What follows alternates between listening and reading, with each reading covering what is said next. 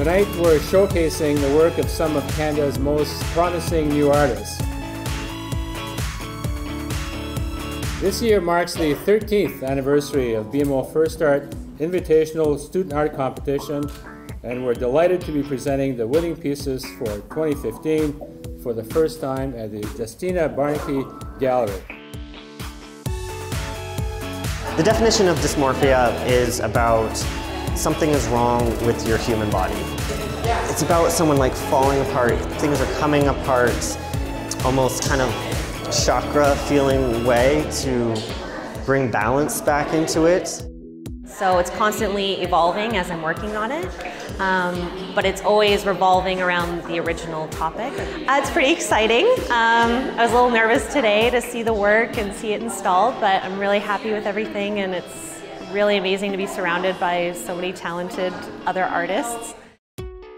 There are some items that I've pulled from family photo albums and items that I grew up with, and I've kind of contrasted that with items and scenarios that are clearly impossible, like specifically the size and stacking of the bags on their backs.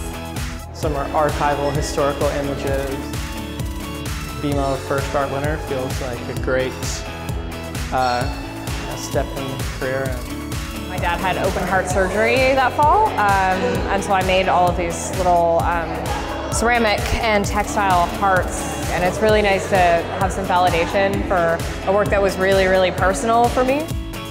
I titled it Freedom Flag because just prior to producing this piece, I came out to my friends, family, my kids, everybody, and because it was such a positive experience and it just completely freed me.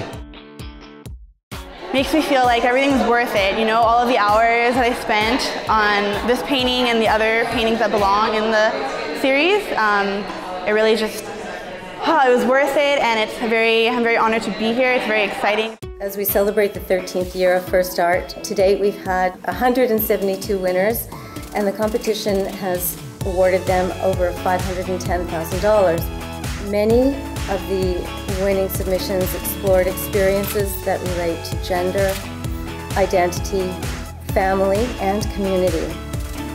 Perhaps the only big statement you can say about these works is they're all ambitious and singular pieces that signify a point of experiment and departure for their makers.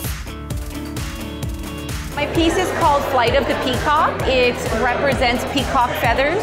The pendant is the tail part, and then the feathers that come up along the side. They are famous landmarks from the same place, in the same city, but from the different times. And the contrast between them is really interesting, and the combination of the Western and Eastern architectures together.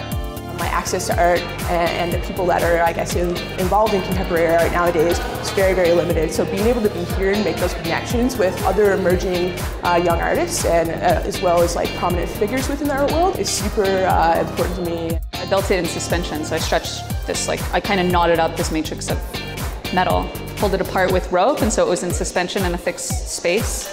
And then on the surface, I used encaustics, which is pigmented beeswax. Yeah, to be a BMO First Art winner was very, very exciting, and it's been wonderful to be here meeting all the other artists who've won. They're extremely talented. I had focused on creating the jingles, putting it into performance, and creating a dress out of it. I started learning the dance again. Jingle, which comes from the Ojibwe culture. An elder had a dream that he would actually heal his sick granddaughter, and that's the journey that this work is about, is reconnecting with the culture, with the land, with my family, and teaching others along the way while learning from them as well and their cultures.